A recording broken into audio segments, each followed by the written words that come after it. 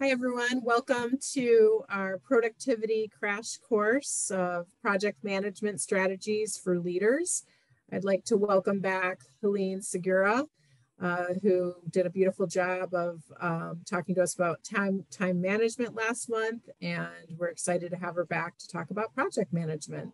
At the most basic level, you can say that project management first starts with ideas. Then it moves on to the second component, which is planning.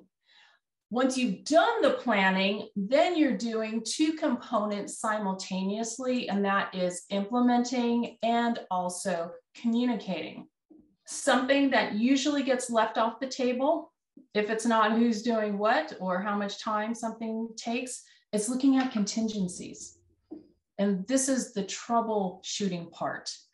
And I'm going to say something that is hopefully not inappropriate, but in every single team, in every single department, in every single company, there are different personalities. And one of those personality types can be referred to as a naysayer. And so this is the person who always shoots down ideas. Nope, we can't do this. Nope, we can't do that. And if you have any of those types of personalities on your team, this is where they can really shine, because these folks have a gift for poking holes in ideas.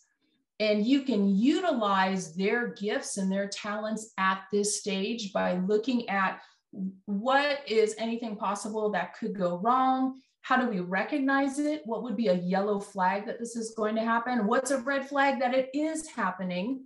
How can we prevent it? And how can we address it if it's already happened? And so it's really important to include this as a part of your scope as well.